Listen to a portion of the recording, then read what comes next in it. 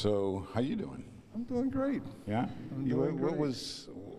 What did you take away from yesterday? Was that a defeat for you? Absolutely not. And this is not about me. Yesterday, what happened, I couldn't get to 41, and I'll be the first one to admit it, because there were members that, for one reason or another, could not make it. So I fell basically a member short. So, but you know what? I postponed it to Wednesday, but what I've said to you and I've told to everybody that I've talked, for me, this bill was putting out a compromise of something along the lines of what I thought could be a sensible bill, a skeleton of what we can work from. And I told that to my caucus yesterday. And then at one point when we went back in the caucus, I asked every member, I said, can anybody vote here today for the Senate bill? Not one hand went up. And that you can confirm with any member. Not one hand went up. So that tells me that that bill is dead. So what happens is we need to negotiate. Then I had suggested I'll clear my calendar Friday, Monday, Tuesday, and we have a voting session. We move the voting session to Wednesday. We will have a bill up. That is a bill that we can all live with. The caucus will be happy to pass. But also, I asked, the Senate should be included. The majority leader yesterday tried to put something together for today.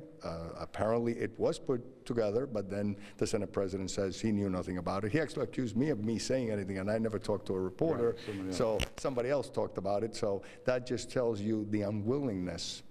And I would say, don't you need him here? Of course he should be here, because it has to pass, but they need us also. Remember, without us, it doesn't get done.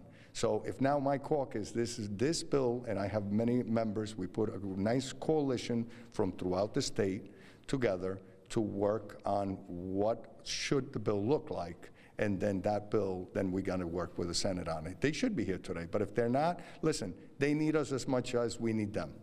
And so that's just bottom line. Is this going to be a 3-day, 3 days of meetings, or you think you're going to be able to get something today? I don't know. That'll be, hopefully, would love to get something today, have something already, but if it takes, the next 3 days, that's fine too.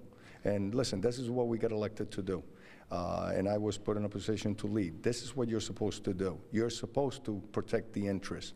I have done my due diligence talking to residents, to organizations, to the governing body of that city. So this is not something that we're just throwing something against the wall and see what sticks. We gave some guidelines. And what I have said, frustration from especially maybe the media, nobody has questioned and looked at that bill. In this country of a great democracy, how do you give power to one individual without any oversight that will take the civil liberties away from that town? Nobody talks about it. And I'm frustrated about that, because that, from especially the countries that we come from, that goes in those countries, that people don't have a voice. How are we allowing that to transpire in this state? So I think that needs to be looked at, that's the biggest flaw in that bill.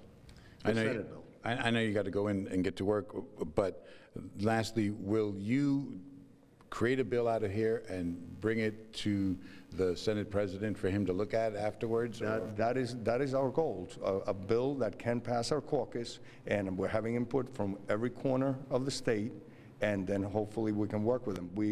I welcome them to be part of the process, but if they take us up on it or not, I don't know. All right, can we talk to you later? Sure, all right. Absolutely. Thanks. Take care, thank you.